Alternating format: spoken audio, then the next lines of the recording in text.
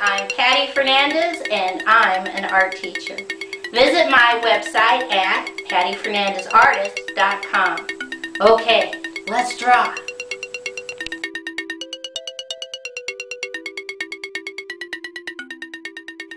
Today's project is how to draw It Was a Dark and Stormy Night. I'm going to come, let's do 4 fingers from the top in the center and put a dot. And from that dot going towards the left, I'm going to draw a curved line out, curved line in, curved line down, curved line up, and connect. Inside, I'm going to draw curved line, up, connect on the left, curved line, up, connect on the right. Right here in the center, kind of a flat curved line up, over, and connect. I come right back up here to the top, and I'm going to draw straight line down, curved line in, straight line down, and connect. Right here in the center, I draw 1, 2 little straight lines. Right above it, I draw a curved line down on the left, curved line down, and connect on the right.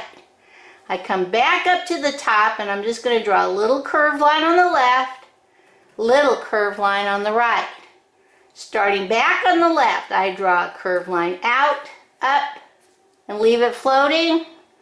Curved line out, down, connect. I come back over here on the right hand side, and up at the top we're just going to draw some wavy, wavy, wavy line. At the top, connect. Come on the left, wavy, wavy line off the page. Now come over here on the right, let's put a dot, and we're going to draw zig, zag, zig, zag, zig, and leave it floating.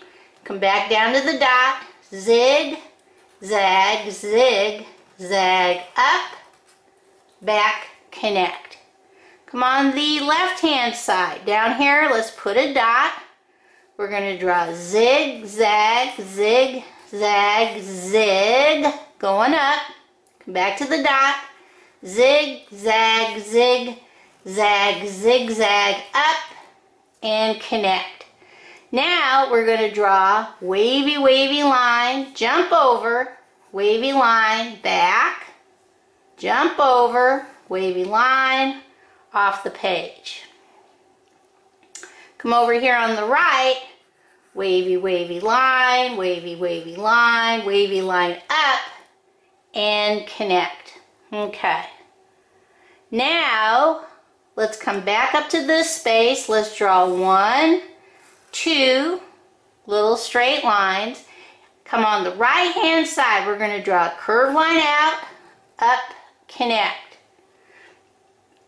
Come down a little bit, curved line out, up, connect, curved line down, up, connect. Come right about here on the left, we're going to draw a straight line across off the page, jump over. On the right, straight line across, off the page. If you have room, put a dot, zig, zag, zig, zag, zig, zag. Come back to the dot, zig, zag, zig, zag, and connect. Alright. Now, come oops, one more. Wavy, wavy, wavy line, jump over. Wavy line down, jump over, wavy, wavy line, off the page. Okay, now come all the way down here, starting on the left, big curved line up, over, and down. Next to it, big curved line up, over, down. One more, big curved line up, over, and down. Come back over to the first one. 1, 2, curved lines, 1 curved line. Come to the next one. 1, 2, curved lines, 1 more, curved line. Come to the last one. 1, 2, curved lines, 1 more curved line. Now, we've got forefront, middle ground, and background. That's going on also. I think that's all. Let's see how we're going to color this in. Okay, the first thing I'm going to do is take my yellow and color in this space, this outside space, these spaces, all yellow. And this is so I kind of establish my background. So this is all yellow. Okay. Then I take my green, and I'm using my yellow green because I wanted it to look a little sickly. And I'm going to color this space, these spaces going down, and this big space up on the top. Okay? Now you can always pick different colors. We've talked about that before. You decide, you're the artist. This is these are the colors I chose. Okay? Next, I am going to fill in with black all of these spaces. And again, this helps you see what you've drawn. And you might want to do these pretty dark, probably darker than what I'm doing. Up to you, totally up to you. Okay, so these are all going to be black. These are all going to be black.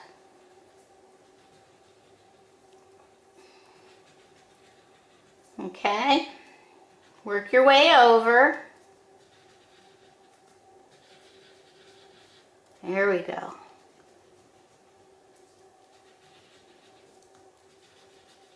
Now,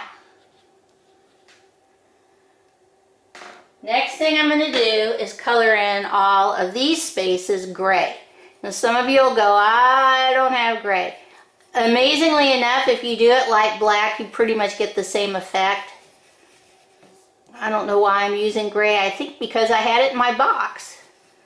So if you have gray, go for it. If you don't, just use your black lightly. It'll still work and give you the same effect. And once again, we're doing this so we can see what we're doing. Okay, because on this drawing, the background is kind of important to give you the right feel.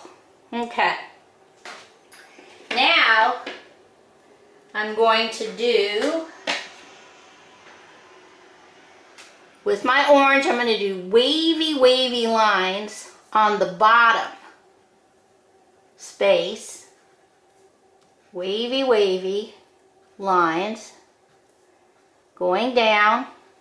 Everybody's going to have a different amount because we all draw differently, but wavy lines of orange filling in this bottom space.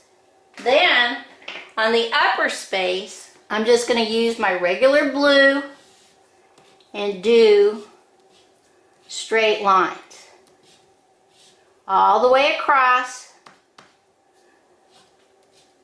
We want this to add to the colors that we're going to use. Then, once you've done that, take your black and carefully loop-de-loop a light black next to the lines you just drew, because you don't want to kill your orange, and when we do the blue, you don't want to kill the blue either. But you want to fill this all in with black. Keep going. Keep going. Lightly loop-de-loop. Now, this would be a good watercolor project, but I don't have any watercolors. But if you have watercolors, you might want to experiment with that look. This would all be done with a watercolor wash. But if you're like me, you've got crayons. So now I carefully loop-de-loop right next to all these colors. Kind of don't want to go over the colors because then you can't see them as well. But take your time. Like I always say, if you're coloring so hard, your hand hurts, you're going way too dark. Or way too hard, I should say. So loop-de-loop. And I'm going to put some little black lines. This is the only time you can draw over that yellow. But work your way over. Up and down. Now what I usually say, you want to do the drawing in one session, color your objects for a second session, and then leave the background for a third session so you don't get tired.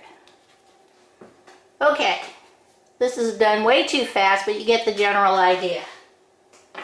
Okay, let's see what this looks like all colored in. Okay, here is my Dark and Stormy Night all colored in. Okay, bye-bye.